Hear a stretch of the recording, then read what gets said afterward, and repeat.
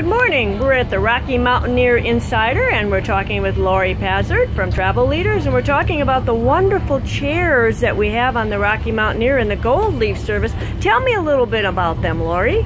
I love the Goldleaf service. We have very, very comfortable seats. They're leather and really nice headrests here. They give us pillows, and then they've got some great features down here. Oh yes, with these controls. Tell me a little bit about everything the controls do. Well, if you're cold, you can push heat and you can have a heated seat. So if your traveling companion is not cold, they can do what they want over there. Great. And how about the feet? And then the feet thing, I can move it out. Let me see, is it moving out?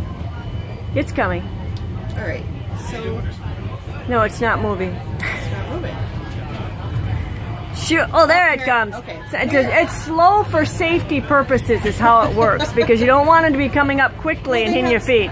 Lots of different buttons. So some of them are like for lumbar support. Yes, for sport. So there's 4 different options here for your back.